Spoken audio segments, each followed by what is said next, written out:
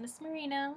It is Monday, April 27th, 2020, and this is the way we're doing school this week again.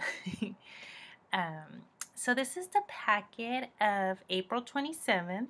This should be given out today at STEAM, and I believe they will also be giving them out tomorrow, in case you can't make it today.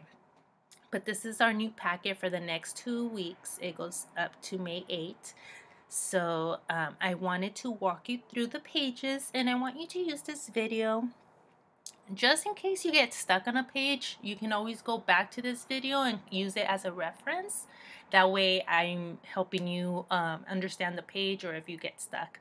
And also remember that Wednesdays I will have optional help on Zoom from 11:30 to 12, so you can join if you need help. More specifically, I want to leave those for math, but we'll get to that part in a minute. Okay, so you're going to start with your vocabulary, and as you can see, it's getting vocabulary from Unit 5, Week 4.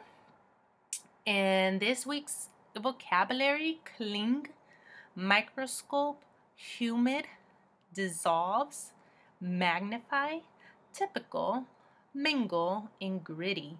So out of all 8 of these words, put a little X or circle the ones you do know. The ones, and be honest with yourself, the ones you know you can use in a sentence, you can use in daily vocabulary if you had to.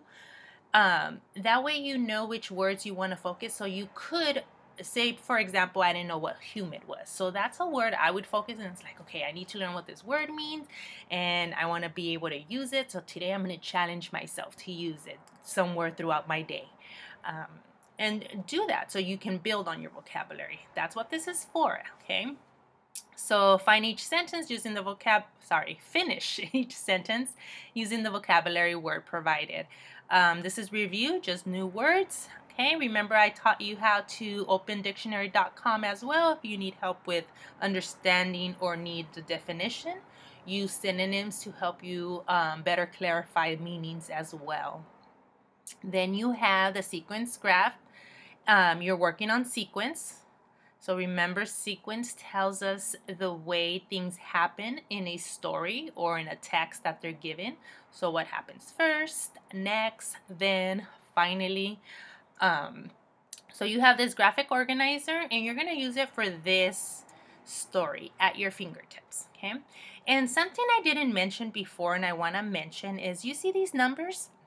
So this is helping your fluency. You want to be able to read this to yourself, and I would whisper read it to myself. In order to read, you want to put a timer next to you for 1 minute and see how far you can go in 1 minute, and maybe kind of practice it throughout the 2 weeks and see if you should be increasing. And you just want to do it for 1 minute. So let's say I'm reading for 1 minute and I stop right here on the word there. So here the line starts at 92, so it would be 92, 93, 94, 95, 96, 97, 98, and then 99. So I read 99 words a minute, okay? And then there's a page on the next side. Right here. This is where you could write 99 words per minute, okay? And don't worry about this. It's just kind of keeping track. And you can do it 2 times, you can do it 3 times, but remember, when you read, it's not to be, what makes it different in your hair is your name, is the shape of your eyes and nose, and all these may be important. However, there's one, you don't want to read like that. Okay, you want to read with you want to be fluent when you're reading. So yes, you want to read quickly, but remember pausing at the punctuations. So in order for you to grasp what the story is about, because you're practicing your comprehension and you're also practicing fluency on this page. And this is connected. This is the continuation. And again, these are the pages I would want you to annotate. Practice your annotation. You have notes on that as well. And then these are the questions that go with those with the story. So before you even read the story, you should know what to do with these already. And if you don't, you should read them first and then go read the story. So that goes with that. And then this is that page that talks about the text. So this is something, a practice page to help you identify text features. Okay, so they give you this small text here. They give you this image, and then this image has a little caption here and the title. So using all that information only, the page asks you these 4 questions. Okay, how do you know this is an expository text? Well, spoiler alert, they already told you that it's an expository text. What you should know is, what is an expository text? Remember, an expository text exposes you to information. It's informative. It gives you knowledge. So that's all I'm going to say about that. Remember our genres in the class? Those were the yellow papers that I would hang up on the whiteboard. We had fiction, nonfiction, but remember, under those fall all these different categories as well. Okay, so that's how you would do that page. Oh, these are my favorite. Antonyms. Just remember, antonyms, not synonyms. Antonyms, opposite. Okay, so I'm supposed to draw a line. So if something is identical, what would be the opposite? Different. So I would literally just draw, I would draw the line to different. Okay. So that's that page. Let me zoom out a little. Okay. And then we have your spelling. So this is more our control vowel syllables. So it's talking about this right here. You see the word popular? The AR is an R control, but it's attached to, but it makes a vowel syllable. Okay, it's attached to the vowel as well. And then you're going to be working with frequently misspelled words. So, so here, read the instructions and follow along here. But on B, it's the circle the correct word in the parentheses. To complete each sentence, use the dictionary to help you if it's necessary, because you have then and than. Morale, morale. Lay, lie. Affect, effect. Loose, loose. So some of these are homophones. Some of them you need to know the difference. Like, what's the difference between then and than? Okay. Why did this move? Sorry, my page moved. Okay, so the next writing to source. Right here, they just want you to keep track of your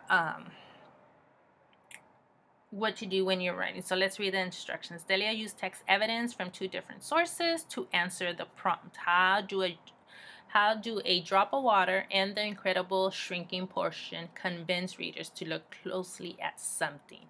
Okay, so that's telling you what this is about. And then you just have to go and pick out what they tell you here. This should also be review. And then you have the following week. The same thing here. You have new words: uncover, expedition, era, document, tremendous, permanent, evidence, archaeology. And